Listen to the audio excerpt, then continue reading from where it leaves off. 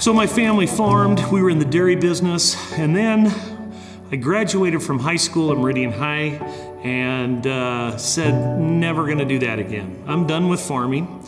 I went to Boise State and got my degree in actually marketing and started into the tech world.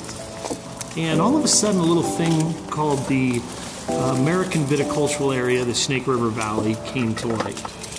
And I told my wife, you know, there's something to this wine business that I don't know that much about, but I think we need to look into it. And so we did. I actually went back to school, went to Oregon State in the enology and the viticulture program, and we planted our first vineyards. Thought, well, we'll make a few cases of wine and we'll just see how this goes, right? So our first bottling was 100 cases of wine. It was the most expensive wine in the state of Idaho. It was $40 a bottle, released in 2010. And I told my wife, I said, we'll never sell this.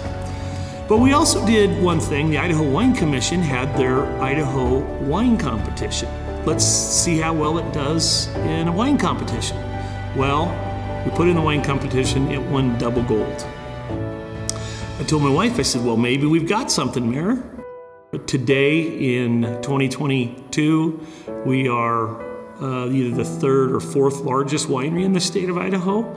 And our brand can be found in Montana, Oregon, Washington, Idaho, and Utah.